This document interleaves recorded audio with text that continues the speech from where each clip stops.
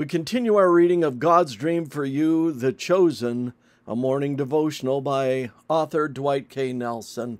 Our reading today, December 21, The Jesus Generation, The Upside Down Kingdom. I tell you the truth, unless a kernel of wheat is planted in the soil and dies, it remains alone.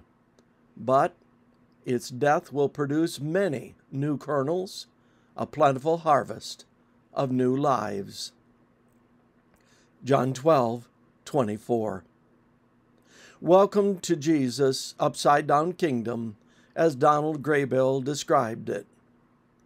It's the only kingdom on earth where, in order to win, you must lose.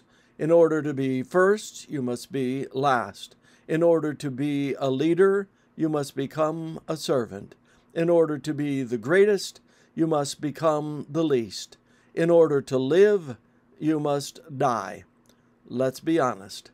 It's not the kind of stuff that will make you a winner on Survivor or any other of the ad nauseum reality TV shows. With Jesus, surviving isn't the driving premise for those who follow him. Sacrificing is. Take a kernel of wheat or corn, Jesus illustrates. Think of all you can do with corn kernels. With some glue, kids can create funny faces for the refrigerator. With a microwave, you pop up a bag of Saturday night nutrition.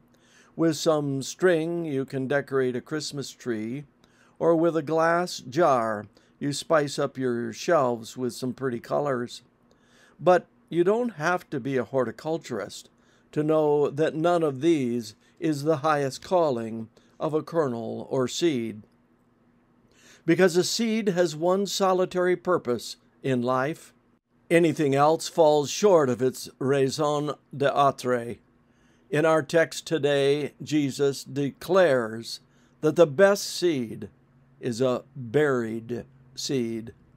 You can leave the seeds crammed together in a jar, a church, on the shelf forever, but they will never become more than a jar full of seeds.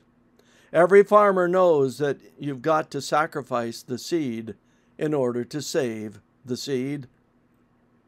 So are you, am I, are the chosen a buried seed? All who would bring forth fruit as workers together with Christ must first fall into the ground and die. The life must be cast into the furrow of the world's need. Self-love, self-interest must perish. But the love of self-sacrifice is the law of self-preservation, the upside-down kingdom. The seed buried in the ground produces fruit, and in turn this is planted. Thus the harvest is multiplied. The farmer preserves his grain by casting it away. So in human life, to give is to live, upside down again. The life that will be preserved is the life that is freely given in service to God and man. Those who for Christ's sake sacrifice their life in this world will keep it unto life eternal. Christ Object Lessons, page 86 and 7. That's why the Christmas story commences in a stable, not a palace, because self-sacrifice is the rule of the King who came and the life of the chosen who follow. This concludes our reading today of God's Dream for You, The Chosen.